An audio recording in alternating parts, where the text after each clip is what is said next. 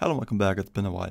In the upcoming league I want to play Explosive ConCoction, and for the tags it has attack, AoE, fire, code, lightning and projectiles. And in POE I have like an aura stacker build, and it's not really the best for Explosive ConCoction.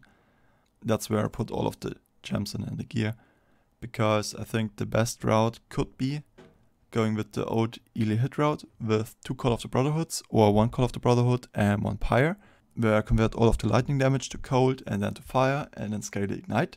And for scaling the ignite, probably one of the best builds is what Dan did with Fire Burst, and he used mainly the Blasphemous Grasp, and every item was Elder influenced to scale the damage over time and other beneficial effects. And at the league start I will get the gem and test it with Tabula Rasa and all of the different gems. And I want to check out if the Alchemist mod is helpful, the 25% increased effect, if that would scale like the 300 cold damage up to 125%, or if it doesn't, and if flask quality applies. And then I have a chemist flask with 23%, and I plan on using the node of Careful Conservationist for 10% reduced flask charges used, and then see if the 33% is a breakpoint, so I don't use 3 flask charges like skill says in the 5th line, but 2 instead. And if it doesn't, then I try to divine the flask to 24%, and then with the passive tree it maybe scales to 34%, and that way uses 1 charge less, possibly. And then maybe we go to maximize that with the belts and other charges, and then we try to reduce the charges even more with other effects.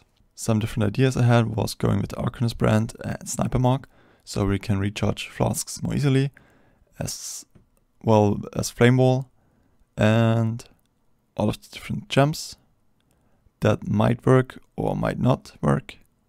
Amulet might be good, Elemental Focus doesn't scale the ignite, Cruelty is just a 20% more hit damage, less duration has 10% more damage, faster projectiles, Chain, Pierce, Fork, and GMP might just be clear speed stuff or smoothness, Deadly Ailments for scaling the ignite, Accuracy if we don't go with the Lycosidae, like most people will likely go.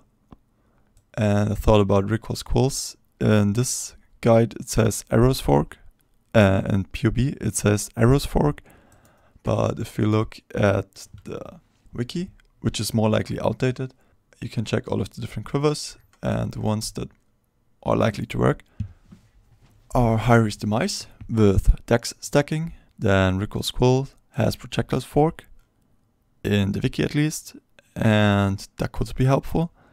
Then the Fracturing Spinner has additional projectile, can chain, pierce, and the upgraded version has the effect doubled. Then Sniper Mark for charges.